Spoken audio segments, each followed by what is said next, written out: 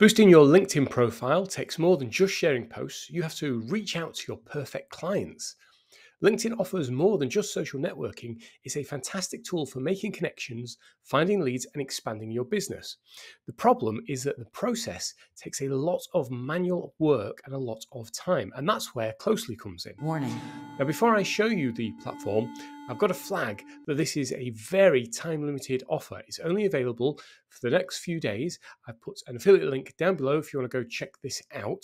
First thing is that this is a very easy to use platform. It didn't take me long to figure out how it all works. To connect to your LinkedIn account, you can either enter your email address and password, or you can sync via their free extension. Now, that's the method I chose, and all I had to do was open the extension when I was on LinkedIn, press connect my account, and it synchronized the account. Going back to the dashboard, you can see it takes a couple of hours to fully synchronize the account, but that doesn't stop you from exploring the tool. So let me give you a quick look around. So here's the inbox feature. There's a campaign feature. You can manage multiple LinkedIn and email accounts depending on your plan. There is a link to this point feature, but this isn't actually included in this deal. This is a separate product that you would need to have a code for, and it's basically a calendar app. So it's not required for any of this. There's the lead finder, which is really good actually. It's very rapid. You can run email campaigns. There's a link to get the extension that I've just shown you. You can integrate this with HubSpot or a different type of platform using webhooks. But now let's dig into the real power of this platform, and that's the research and automation. So the lead finder allows you to search by company name, job title, seniority. You can just type in the kind of work they do and it'll bring up a list for you to choose from.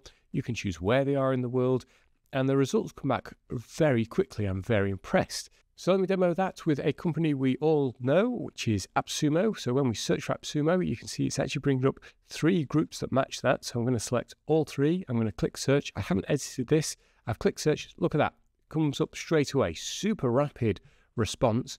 Now, if we scroll down, we can find Chief Taco Tickler Noah. If we click on the little LinkedIn icon, that will ping us over to his profile. And this is where the sidebar extension comes in, because we can now load extra information while reviewing his profile. We can see about the company.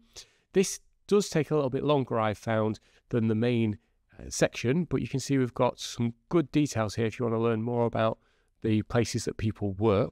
If we head back over to the main Closely app though, let me show you what we can do next. So we can now press this button, and this will try and fetch contact details, so emails and phone numbers, and it will give a confidence indication via the little dots. We've also got the ability to visit the website just by clicking on a link. It also tells you where they are in the world, and then we can head into the automation section. So you could decide to contact all of these people if you wanted and add them to a campaign. But for the purposes of this demo, I'm just going to add Noah and show you how this works. So to run a campaign, you will need a list of people. So I'm going to tick, and so we could tick the whole list, but just one in this case. I'm going to create a new list. I'll just call it Appsumo, and then I'm going to add the contact to this list. So you can see this process is very quick. And there we go. So that's now added. So when we hit create platform, you select your account, and you could select an email address. I've not set it up yet, but you can see I'm in the warm-up phase. So this is to ensure your account doesn't look suspicious to LinkedIn. It will limit the amount of connection requests and messages. I'll give it a campaign name, and then we'll choose our audience. Now, this is really the one section that needs improvement. And I saw this in another video. We can do a LinkedIn search. We can import from CSV. We can do post-engagement event attendees, group membership, but there's no option to import from the list that we've just created, which I find bizarre. And this was highlighted on another review video I saw, and that was a year ago. So in a year, they've not addressed this, which I think really needs looking at, because it's extra steps that just shouldn't be required. You should have import from list and job done. But if you want to import from group attendees, group members, you grab the URL, paste it there, click save and next, and it will go and grab them. So there's a lot of time-saving tools here. You don't have to extract that data yourself. Closely will do that via the LinkedIn searches, post-engagements, event attendees, or group membership. For the purposes of this demo, I had to go back to the lead section, find the list. I had to export the list.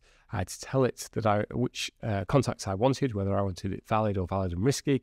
Once I'd exported the risk, I had to go back to the campaign, import it, and then you'll see you can match up the data with the various sections. So if you've got a data list from elsewhere, this is where you match it up and tell closely what each of the columns relates to. And that way it will know the first name, last name, email, and so on.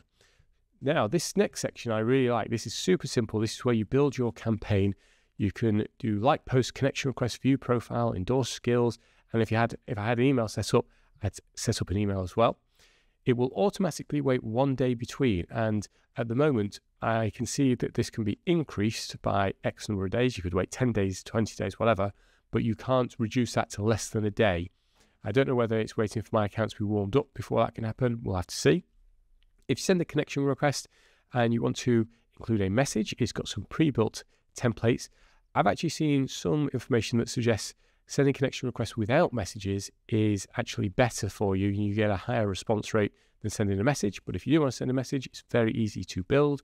So you can see we've got the left-hand side is me building it. The right-hand side is the preview. So you can make sure that your message is going to look good and has the right information merged. Super quick and simple to set up. Once you've done that, you are ready to launch your campaign.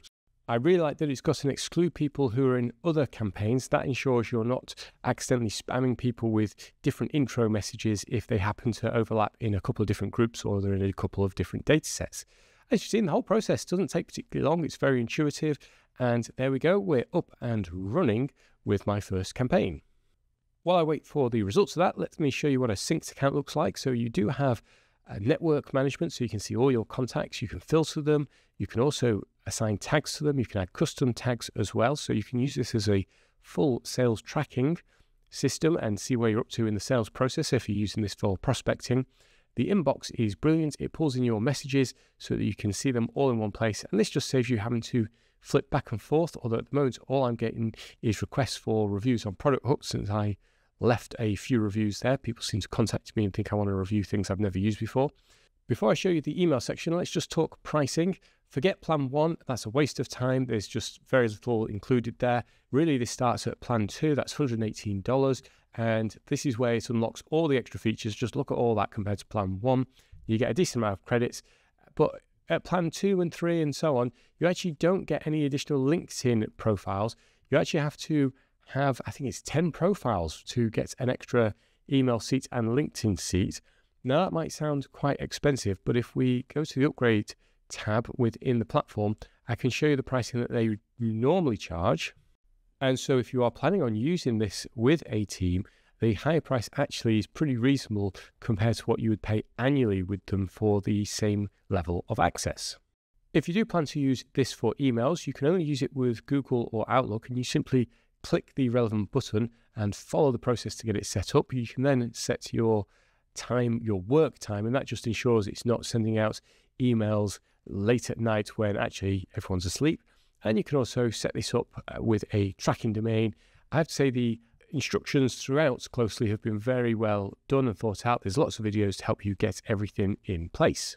Adding an email unlocks new options in the campaign builder, so you can view and like and all the rest of it with LinkedIn, but then you can send an email. Now again, this can't happen at the same time. This has to wait for a day and then it will do it. And it's got a very simple email builder.